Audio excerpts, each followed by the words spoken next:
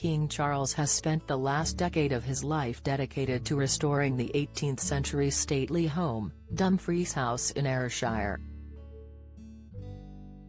A new hour-long programme looks at how King Charles paid £45 million in 2007 in a bid to save it from ruin and help regenerate the deprived local community. He had many conditions when saving the house, which included saving a tree that stood tall in the garden. The insightful film, A Royal Grand Design, shows how ambitious and driven King Charles was to save the home in the most run-down area of the UK. He was determined to turn it into a self-sufficient place which would help to regenerate the local community. The ITV show will provide an insight into the prince's commitment and passion for this royal grand design. Speaking about what he wanted to get out of the project, he said, "I wanted to try and make a difference to the local area. We had many of the worst unemployment and health and everything else. I am one of these people that likes to take on one of the most difficult challenges. I felt it was worth taking this risk and taking out such a big loan." Sustainability, the hope is critical here. It is no good just having the house, you have got to have the garden and how it links into the local community. It is a big project that one. There is nobody more than me that would like this tree to stay. I can't bear to lose it, because it was such a wonderful thing.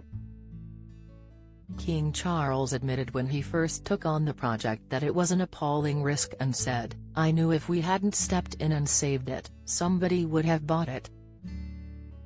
In a teaser trailer, he added, and said they had a great idea, for golf courses and things, and it would never have worked, so, it would have joined the list of yet more derelict country houses. "The buildings we've built, a lot of them have been done by students, live build, learning. Sustainability, all of that agenda is critical here because there's a lot of engineering skills. For instance, we are trying to help develop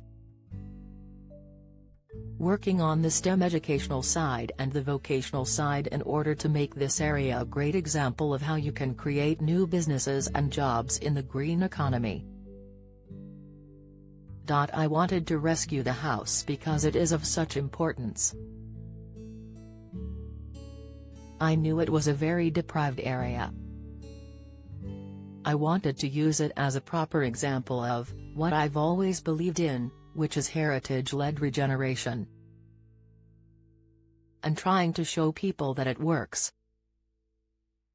During the episode, viewers are given a look at Charles showing his mother around the grounds when she opened the walled garden in 2014. Prince William and Kate Middleton are also featured in the episode as they first joined King Charles to look at the enormous challenge he had set himself.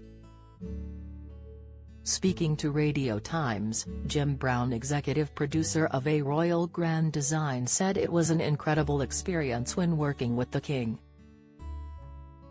"This one project has dominated my professional life for more years than I ever thought possible, but what an absolute honor and privilege to have had so much access to the King. So, what surprised me the most over the years was the difference the King has made to people's lives." He said it was about people, and true to his word, the revitalization of the entire area has to be seen to be believed. A Royal Grand Design airs tonight at 9 p.m. on ITV.